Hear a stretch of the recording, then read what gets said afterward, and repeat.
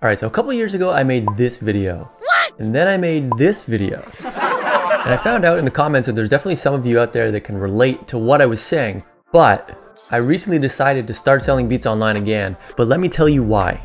So right off the bat, I want to tell you, I got a lot of things wrong in that video. I was very turned off by the whole ClickFunnels movement because I bought into that. I bought the MIDI Money course, and I'm not saying that there isn't any value there, but just the whole movement of that, they're like ClickFunnels and having to pay for a ClickFunnel, like a stupid amount of money each month, that turned me off of selling beats completely. In reality, instead of me looking at it from a different angle and saying like, well, how can I take what I'm learning from here and utilize it in my own way, I chose to bury my head in the sand and say, you know what, I'm just gonna focus on building my YouTube channel and also focus on sync licensing. I don't have any regrets there whatsoever, but the reason why I decided to start selling beats online again right now is because I actually enjoy making beats for artists.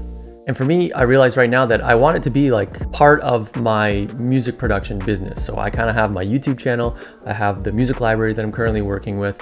Okay, so let me tell you what I learned looking back on when I was trying to sell beats online before, and also what I plan on doing going forward.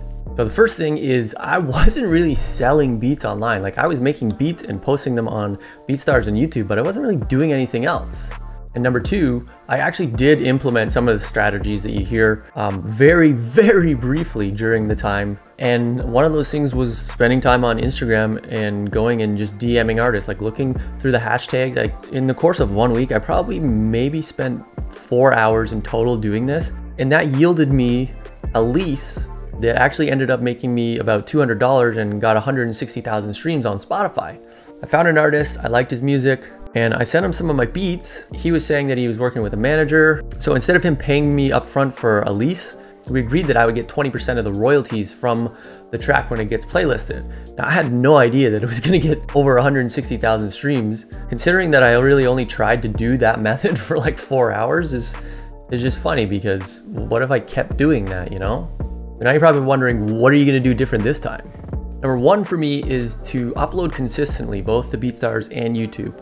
I'm not trying to spread myself too thin because I have other things that I work on.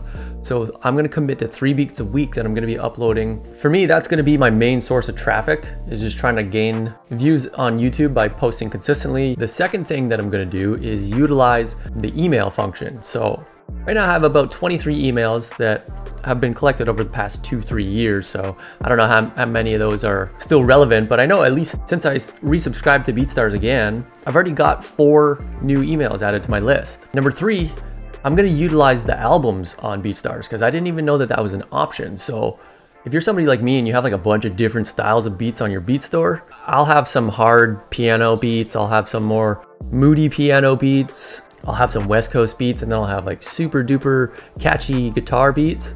So the albums are actually a good way, number one, for you to put those beats together in a playlist, and number two, to offer them at a discounted price. And the third thing that I'm going to utilize is TikTok. I know you probably hear this is probably being crammed down your throat every single day, but I'm not kidding you. It is the best organic reach possible right now.